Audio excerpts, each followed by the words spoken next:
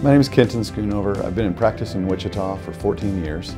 I have a new practice in the last year called Kansas Plastic Surgery, and that's where we are today, is sitting in my office. And when I came to Wichita back in 2004, I did a whole variety of cosmetic and reconstructive surgery. And it was a nice thing for me to come to a place like Wichita, because Wichita really needs people who will provide the whole range of plastic surgery care.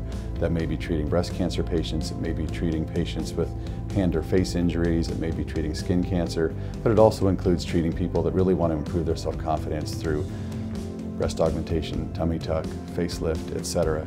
And I think that in Wichita is a unique place because it gives you an opportunity to really do all of these things and provide care to people in a variety of different walks of life.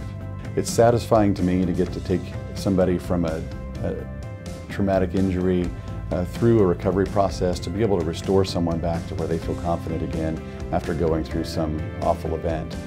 Cosmetic surgery sometimes gets a bad rap from some people and gets some judgment because of people choosing to do something to look better or change something about themselves.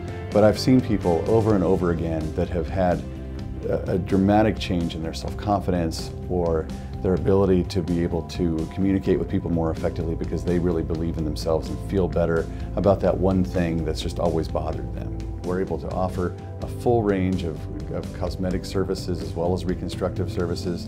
The staff are great and they're friendly, all handpicked by me from people that I've built relationships with. One thing that I've always talked about since I've started this new practice is doing something called creative, compassionate care.